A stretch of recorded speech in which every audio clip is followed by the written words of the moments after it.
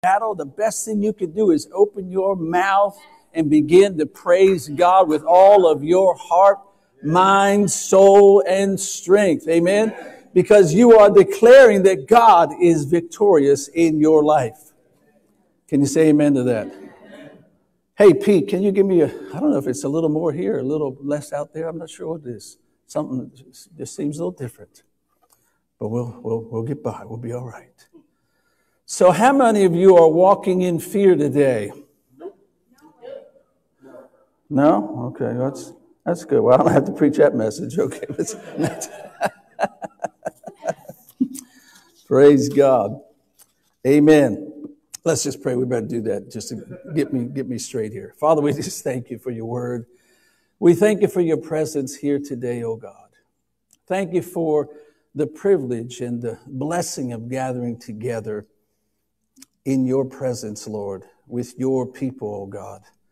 We thank you, Lord, that you are here in the midst of us. We thank you for those that are tuning in today. God, we pray your blessing on them in their household and everything that is going on in their lives. God, we just pray your blessing on each and every one.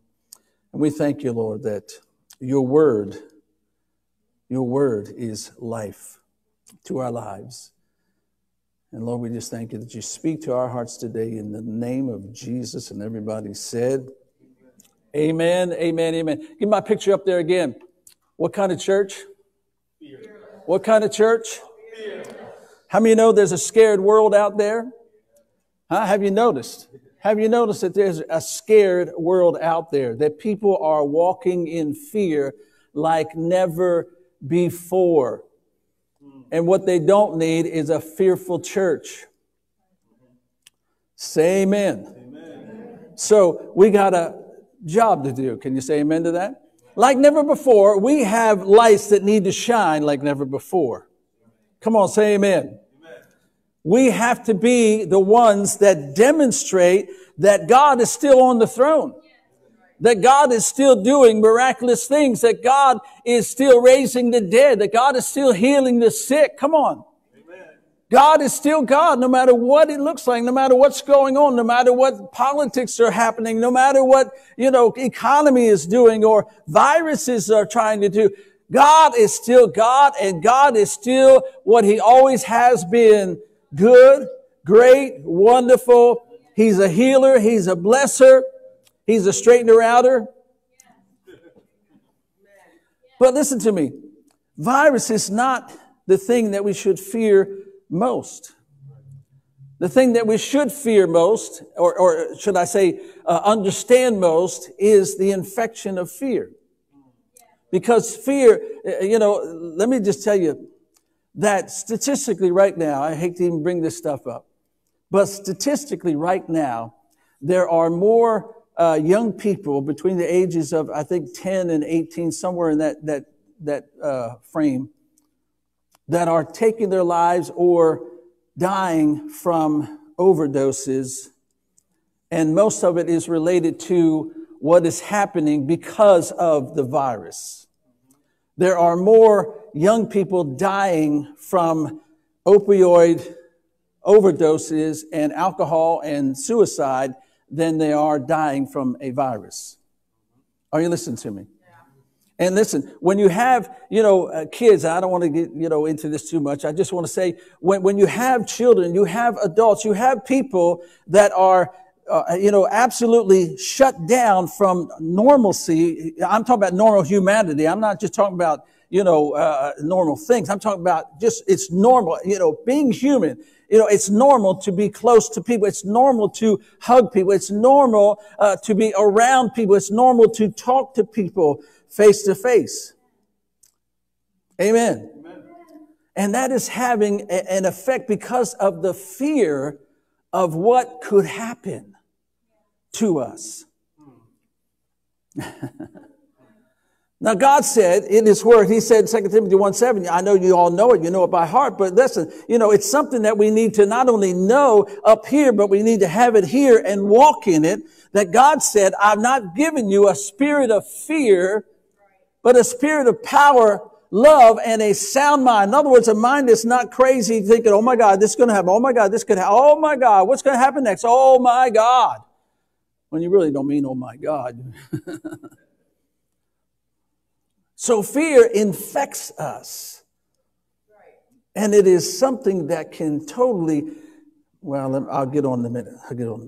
The easy translation says it this way. I like the easy translation because it's easy. But it says this, be strong because God has given us His Spirit. And His Spirit does not cause us to be afraid. His Spirit doesn't cause us to be afraid. I said His Spirit, if His Spirit is in you, it doesn't cause you to be afraid. If you are afraid, if you are fearful, it ain't His Spirit. Are you with me? Instead, He causes us to be strong to serve Him. He helps us to love God and other people, and He helps us to rule ourselves properly. Proverbs 12:25 says, anxious fear brings depression. Anxious fear brings depression.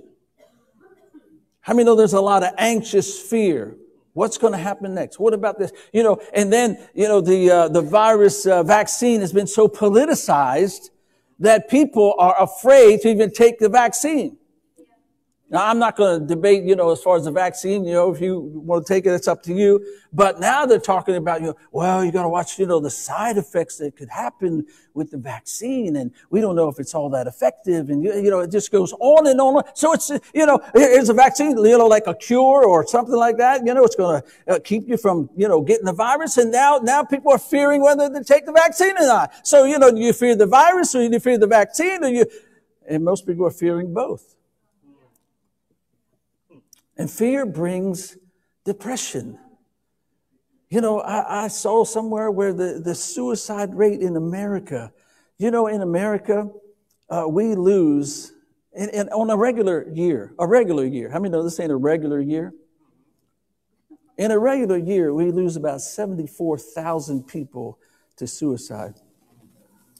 Twice as many people die by their own hand than are killed by somebody else in America.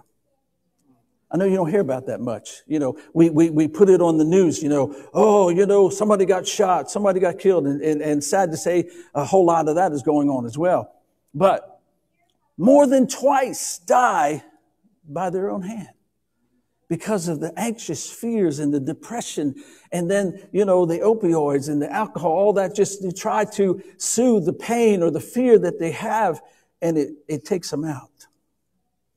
But God said this. He says, listen, 1 John 4:18 he says, there is no fear in love.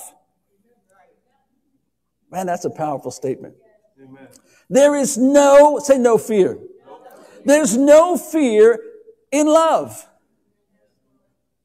And of course, God is what?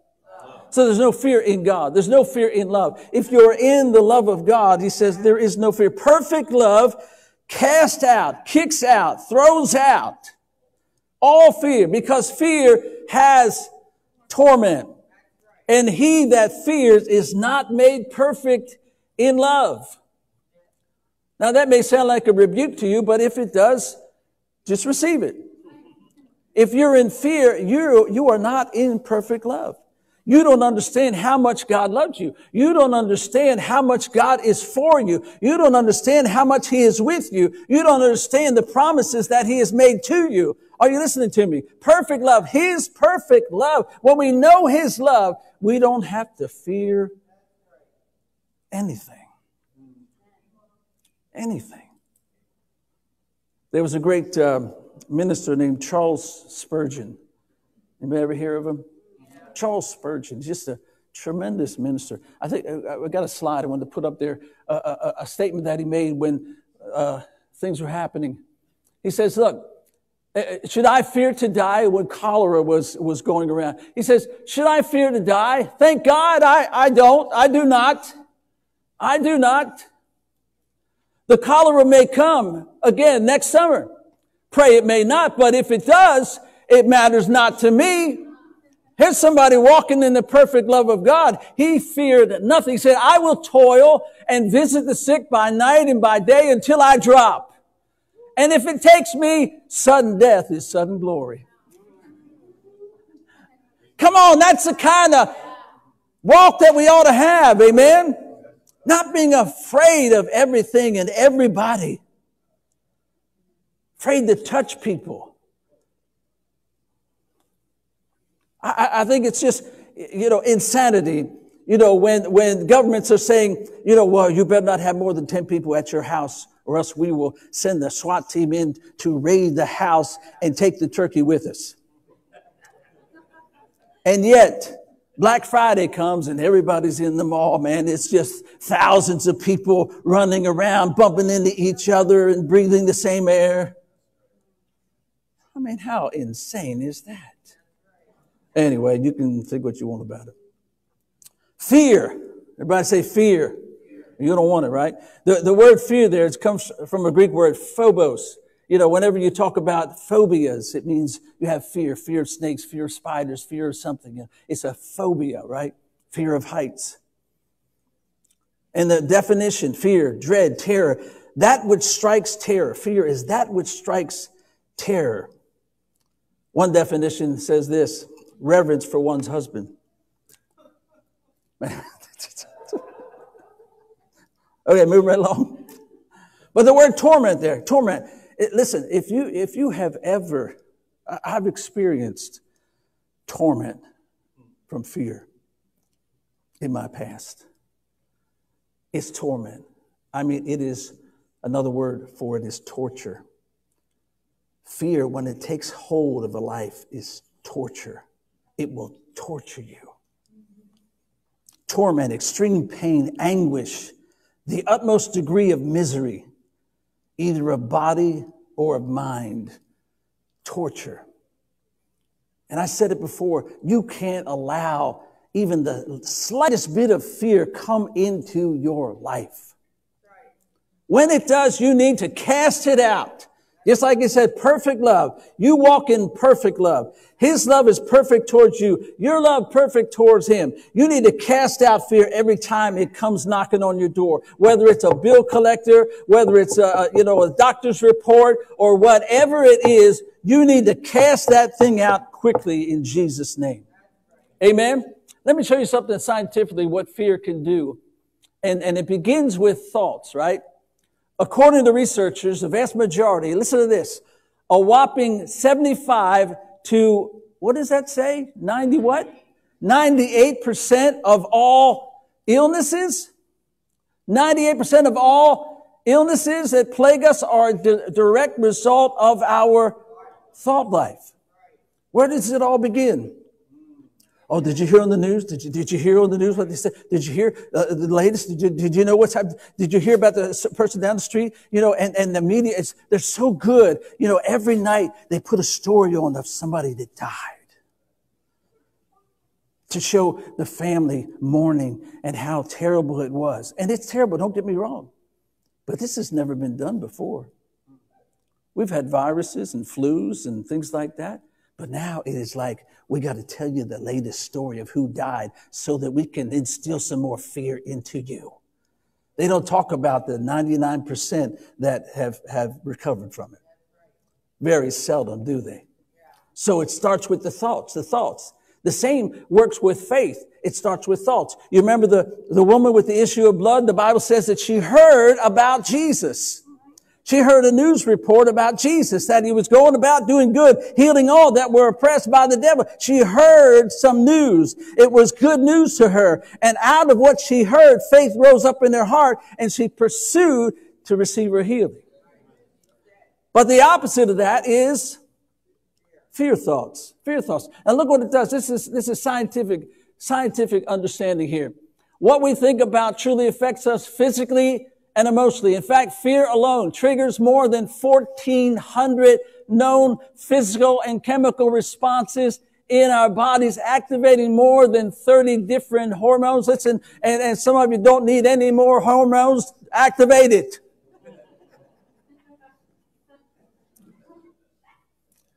Today, our culture is undergoing an epidemic of toxic thoughts that left unchecked create ideal conditions for illness. We talked about, you've heard it, comorbidity. In other words, you have certain things going on in your physical body, And then when the virus comes, it can take you out easy because you already have stuff going on. I'm telling you, fear is a comorbidity. If you're walking in fear, these kinds of things are happening in your physical body. Now, don't be afraid, because you can take care of it. Amen? You got to stop the thought process. You got to stop the way you're thinking. You got to stop whatever you're reacting to. It has to end, because you have to stop this cycle from going on. This is why we have first responders that end up with PTSD, because they can't stop it. They can't stop the thoughts of the last horrific thing that they saw, or the multitude of things that they've seen over their career. And so many times actually after they retire, they end up taking their life because they can't stand the pictures anymore, the thoughts anymore of the misery that they have seen.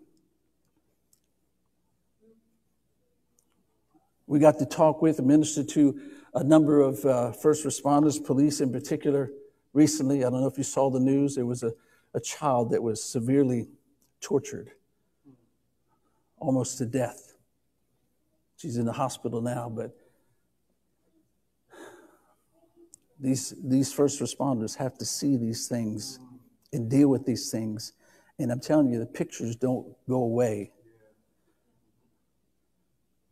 And if you can't control your thoughts, you can't control what will happen in your physical body. I've talked about it, shared my testimony before about how I walked in fear for about 9 months of my life. I couldn't slow my heart down. It just kept on, at a rate that is not normal. It was just insane. I was losing weight. I look at pictures back then, and my face was kind of drawn, because I wasn't eating right. I wasn't sleeping right. It was hell. It was torment. But it was what I was thinking, what I was seeing in my head that was causing this torment to go on in my body. And my body was breaking down because of the thoughts that were happening in my head. I like what Graham Cook said recently. He said, giants, even giants of fear, giants of a virus, giants of political unrest, giants of whatever. Giants shouldn't frighten us. They should get us excited. Like Caleb, he got excited. He said, give me my mountain. I want to take my mountain. He was 85, is that right? 85 years old. He had to wait. He had to wait for all those years, all those knuckleheads that wouldn't believe God, and they all died in the desert, in the wilderness. But Caleb said, I'm just as strong as I was when I was 45. I am stronger today, in fact, and I'm ready. I want my mountain, and giants will be my breakfast. Come on, that's the attitude that we as true believers ought to have. Whatever giants come our way, we all say, I'm getting ready to eat. I'm getting ready, because he says we ought to get excited. The victory that's about to come. The victory that's about to come. We all know about David and Goliath. The guy was huge. He was a soldier from the time he was a little boy, and now he's 9 foot 10 inches tall, and he's all got the armor, and he's got the sword. He's got it all. And David, listen, it didn't matter to him. He saw the victory. He saw the victory. And so whatever it is that causes fear, that's what you got to run to. There's an old saying, I think they made a song out of it. Run to the roar. Run to the roar. Whatever scares you, run toward it. Run toward it. Amen. Don't run away from it. Run toward it. Face it. Defeat it. Amen. I was reading the statement yesterday, I think it was the day before. And in the middle of this sentence, I saw these words. It said, faith is not a proof. It is a trust. Faith is not a proof. It is a trust. And I read that, and I thought, wait a minute. I gotta chew on that one a little bit there, because I'm not sure. But it just struck me. Faith is not a proof. It is a trust. Now, how many know we are living faith here? How many know we preach faith? We believe in faith. Amen. But faith is not proof. Hebrews 11:1 says what? Faith is the substance of things hoped for, the evidence of things we ain't got. In the natural, things we don't see, things that haven't happened. But here's where we miss it sometimes when we are walking by faith, when we don't see things happen instantly, immediately, within a day or two or a couple of weeks or a month or a year or a couple of years or, a decade. If we don't see them, then we don't have faith. That's the way we think sometimes. If the miracle didn't happen right away, then where's the proof? See, but the understanding is that it is a trust, not a proof.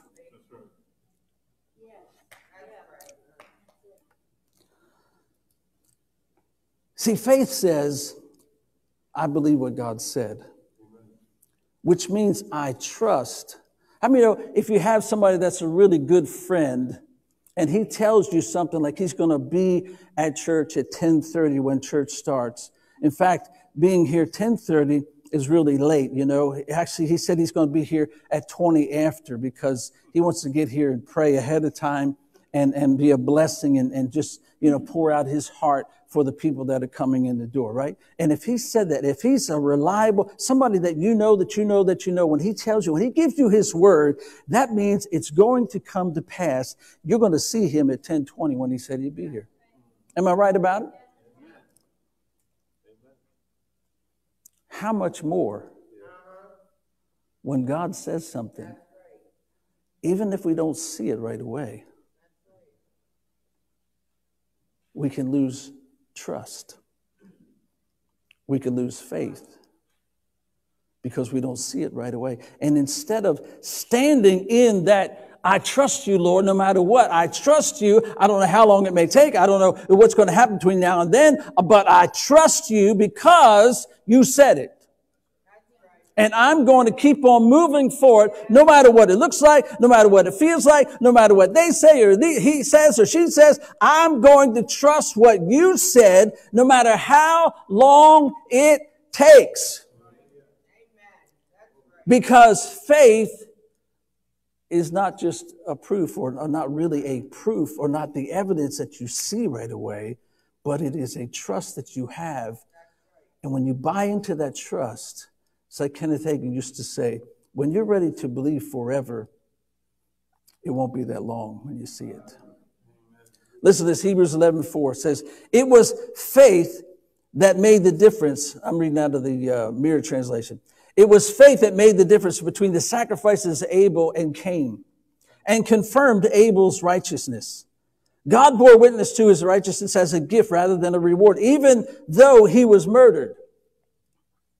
His faith continued to be a most relevant prophetic voice.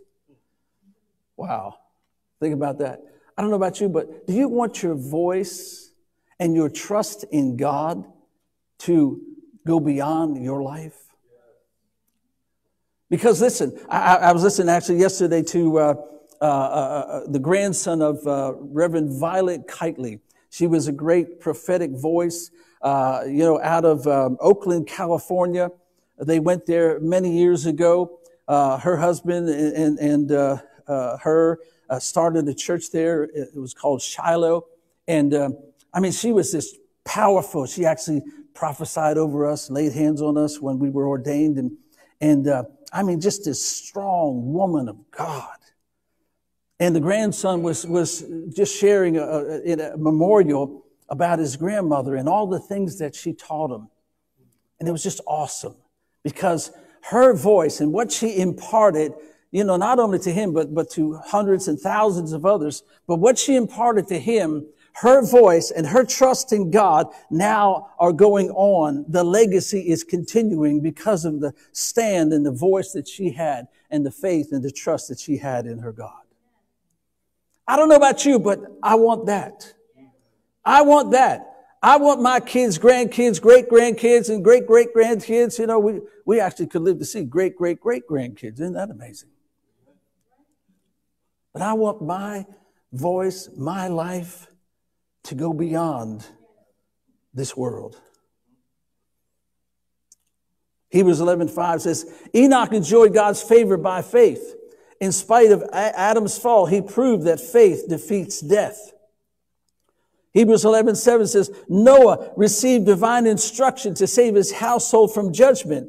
Faith prompted him to construct the ark immediately, long before the rains were evident. I know we've read these things before, but just stop and think about it for a moment. What was Noah? What was he trusting in? What was he trusting in? That God said something. He didn't even have it written down. We could look up the Bible and say, well, is it written? Jesus said, it is written, it is written. Noah couldn't look and say, well, it's written. Build an ark. Wait a minute, what's it?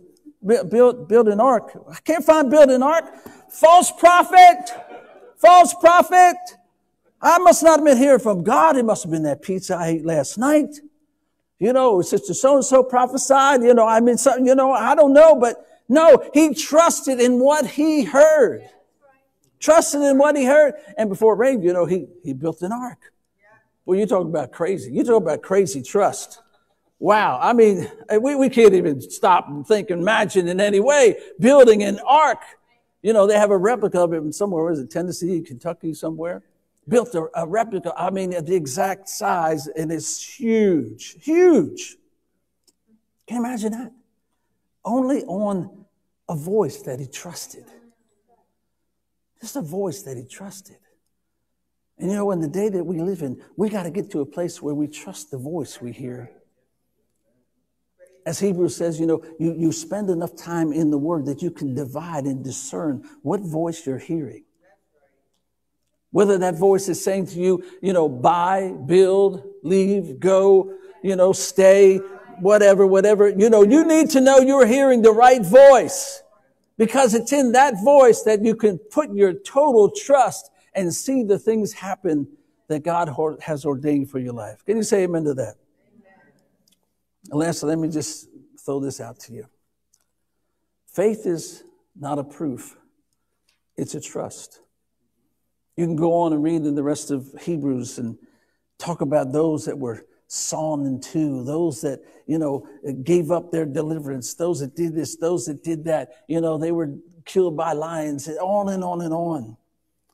But the Bible says of them, they trusted God. Now, we may look at that and say, well, they trusted God, then how come that happened to them?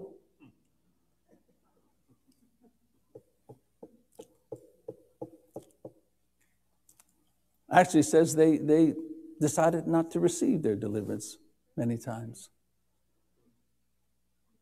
But we cannot, here's sometimes what faith people do. If they don't see it right away, they think God didn't hear them. They think their faith is in vain. They think that there's got to be somebody else's faith that might help me out. Are you listening?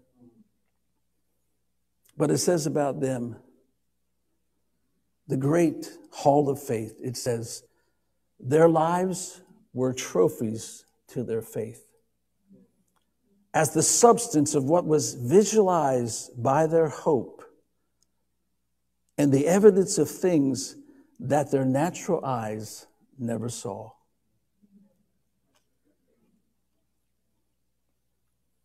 I know I've read many times and preached on Abraham, the faith of Abraham. He heard the voice of God say, take your only son, Isaac, and offer him to me as a sacrifice.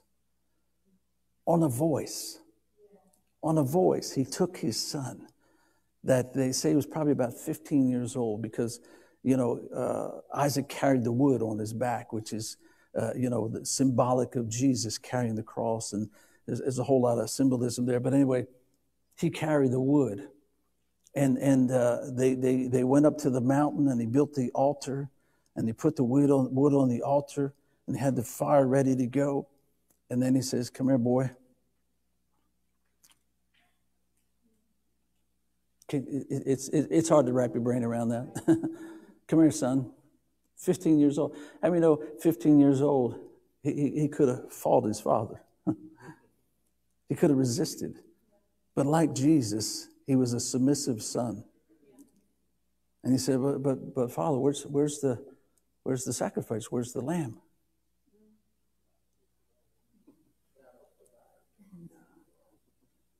You're it, boy. But he said, God will provide. And he tied him down and had the knife in his hand. And the knife, he had already in his heart and mind and action taken the life of his son. But the angel stopped him right at the last second. And God said, no, I know. But it says that Abraham so believed and trusted what God said that he actually envisioned the ashes reformulating into the body of Isaac coming back to life again. That's what it says in Hebrews. And I just read yesterday, I never saw it before. But you remember when Jesus was, religious people are just demonic.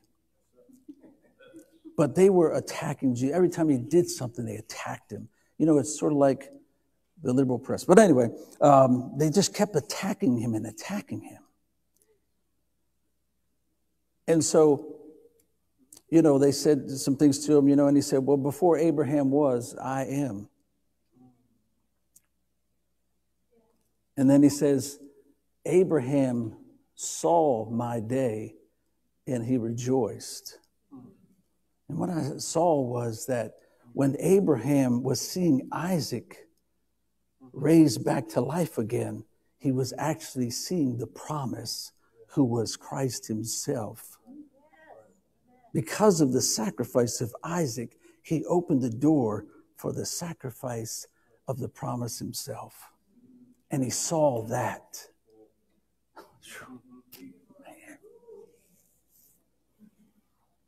So we don't need to be a fearful church. Can you say amen? We need to be fearless in this day and in this hour. We don't need to talk all the doubt and unbelief and fear that people are walking in. We need to be the voices of those that hear from God, that trust in God and can tell people, listen, don't worry about it. Don't be in fear about it. It'll only tear you down. You need to have faith that God is still on the throne. And guess what? Whatever your problem is, he's right here. Trust him. He will help you. He will take you through it. He will heal you. He will deliver you. He is still the Redeemer. And I don't know about you, but my Redeemer lives. My Redeemer lives. And so does yours. Amen. Stand to your feet, would you? Hallelujah. Amen. Thank you, Lord. Hallelujah. Praise God. Praise God.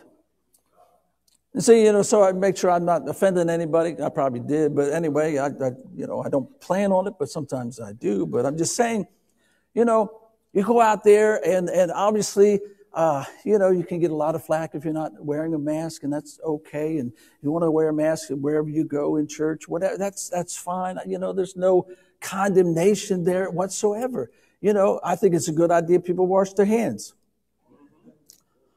I don't know why it has to be a national mandate or, an international mandate, to wash your hands, It's just wash your hands. It's just really, it's a good thing to do. Amen. But listen, the thing that we need to do more than any other thing, all good safeguards, all that kind of stuff, fine. But the number one thing is don't be in fear. Don't be in fear. Don't be afraid of a disease. Don't be afraid of a virus. Don't be afraid of what could happen to you. Because fear itself will become an underlying cause that you or I don't need. Come on, Ben. Can you say amen? So just receive that, would you? Just receive that. Just open your hands like that. Let's just pray right now. Father, we thank you right now, God, that we were created to walk as Jesus walked on the earth. He feared nothing.